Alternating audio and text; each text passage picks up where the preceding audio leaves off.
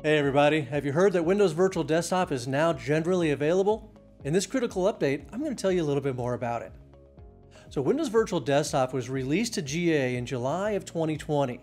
Now this is known as the Windows Virtual Desktop. It was previously known as Windows Virtual Desktop 2020 Spring Update. And that was a mouthful. But we had to differentiate between the previous version, which was known as the Fall 2019 release of Windows Virtual Desktop. That Fall 2019 release is now known as the Windows Virtual Desktop Classic, and the 2020 Spring Update is simply Windows Virtual Desktop. Thank you, Microsoft, for simplifying that for us.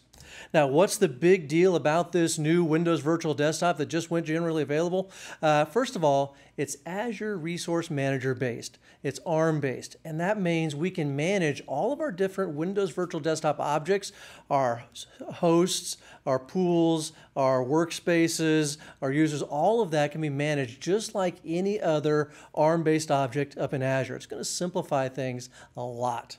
All right. Also, we have Azure Portal integration with the new Windows Virtual Desktop. This is fantastic news. In the Windows Virtual Desktop Classic, we had to do a lot of things through PowerShell, third-party tools possibly, or separate web apps outside of our Azure tenant. And this made it a little more difficult to work with. Now, with the Windows Virtual Desktop, we have everything handled right through the Azure portal. It's extremely easy to work with, honestly. It's a lot of using templates, right? ARM templates to create these resources, deploy these resources. It couldn't be easier. So it's fantastic integration with that Azure portal. It's also another advantage of being ARM-based is we get to use our Azure role-based access control. This is very nice because it gives me the flexibility and the customization that I need to control access to the different Windows Virtual Desktop objects. With the Windows Virtual Desktop Classic, we were limited to 4 roles that we could use, and these were applied at the tenant or the host level. With the new Windows Virtual Desktop, I can leverage that Azure RBAC, and I can apply and control access to individual objects within my Windows Virtual Desktop environment. Very nice. User management, another big improvement when we went to the ARM-based version of Windows Virtual Desktop. In that Windows Virtual Desktop Classic, we were limited to assigning access to Windows Virtual Desktop to individual user accounts. Now, this was okay in test environments, but not very good when we started moving into production environments and hundreds or thousands of users that we needed to assign access to. Doing that individually was an administrative nightmare. Now, with the Windows Virtual Desktop, we can use our Azure Active Directory groups to assign access. Fantastic stuff.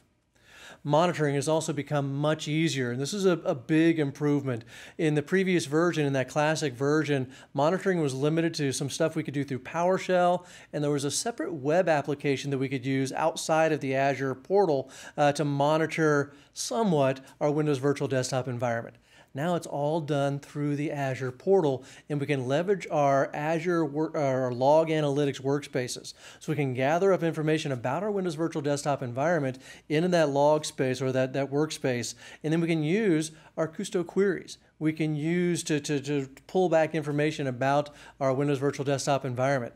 We can even use things like Power BI to create visual representations of our Windows Virtual Desktop environment and how things are running. So very nice improvement there. And lastly, another big change with the Windows Virtual Desktop is we now have integrated AV redirect for Microsoft Teams. Now, one of the big problems we have when we're running Windows Virtual Desktop, or had, I should say, was the fact that we're using this for our remote workers, and they were wanting to do Microsoft Teams calls, right, to communicate with each other. And the workload that was putting on those virtual desktops, a little too much, right? We would get a little choppy graphics, audio, things like that. With the AV redirect, the audio visual for our Microsoft Team calls, it's going to be handled through the local client. So we no longer have that workload on the virtual desktops. Makes for a much smoother experience with Microsoft Teams. I've seen it in action. It works great. You wouldn't know you were sitting at a virtual desktop in your Microsoft Teams call. So these are just a few of the things that have been improved upon, the advantages we can get when we work with the Windows Virtual Desktop. One thing to keep in mind, if you had set your environment up with the Windows Virtual Desktop Classic, right? The fall 2019 release. These are not the same. So Microsoft has promised we're going to get the ability to migrate that information from the 2019 up to the 2020, or you can simply start over with 2020 or the new Windows Virtual Desktop. Now, if you want more information about Windows Virtual Desktop, make sure you subscribe to our YouTube channel and check out some of the other videos I've done. You can also head over to ITProTV, where I've got a hands-on series going through setting up and deploying a Windows Virtual Desktop environment. We also have an upcoming webinar on the topic as well. Check out the playlist for more critical updates. Thanks for watching.